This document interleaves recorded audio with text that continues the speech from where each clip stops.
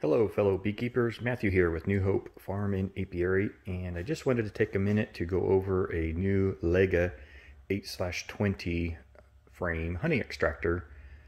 These are made in Italy and sold by Blue Sky Bee Supply here in the US. It'll hold 8 deeps, 20 mediums. Cost me $1,900 delivered, so they're $1,700 plus a couple $100 in shipping. They ship freight. It shipped fairly quickly. This is fresh out of the box. You basically bolt the legs on and you bolt the little motor controller on and it's ready to go. One of the primary reasons we bought this one was it has a bottom mount motor on it, which makes it very clean on top, very easy to open. You can pop the lid open here. You can see down inside. It has the clear cover. The two things that stand out to me that are a little off for me, one is there's no real support when you open up the lid on the back. There's really nothing to hold it, and you can see, and actually where it hits on is right here, this little hinge piece. It actually rests. You can kind of see that it rests there. So kind of think that's a little bit of a design flaw. The other thing that's slightly more annoying is that the discharge honey gate is on the back from where you load it. It just makes positioning of the extractor a little bit more challenging. You can't have it up against a wall, so it does kind of have to sit out in the open. I'll fire it up here just so you can see it. It's really quick. There's a little power switch here on the side, and you have a little speed dial, and it just has a soft start. So you just turn the switch and it starts up. Super quiet. We haven't extracted any honey yet. We'll be doing that this afternoon. And if you need to change the speed, you can turn it up.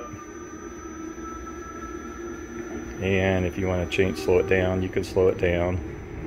Kind of has a little bit of a brake on it. Really slows it down. And when you're ready, now while it's spinning, it's locked. You can't lift the lid open. So you stop it, and then you wait till it clicks, and then it'll let you open it up. There you go. Now it's off. So now we can open up the lid and we're done. So anyway, we have 5 boxes of honey frames to do this afternoon. I'll record that and follow up. Here we are loading in some frames into the extractor. This is the second time we've run it through. They're actually held very well by the little curved metal pieces here. They slide in nicely. The door tips up out of the way.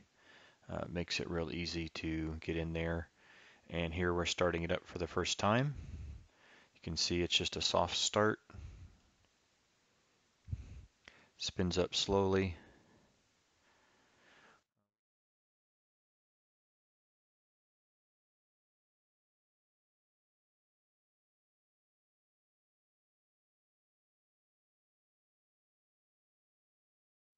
Here you can see the honey being flung out of the frames.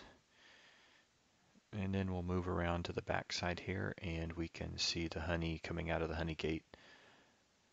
I do like that the bottom of the tank will hold quite a bit of honey before it reaches the bottom of the frames. It's a problem we had with some of the other extractors. Here we are full speed, not full speed on the dial. We found that we can't go much over about half on the speed dial before it really starts shaking. So balance can be an issue. We did our third run was missing a few frames. We didn't have a fully loaded extractor.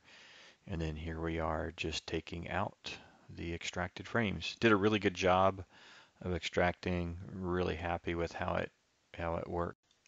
We finished up the day by cleaning the extractor, which is pretty easy to do since both halves of the top open up and give you full access to the inside.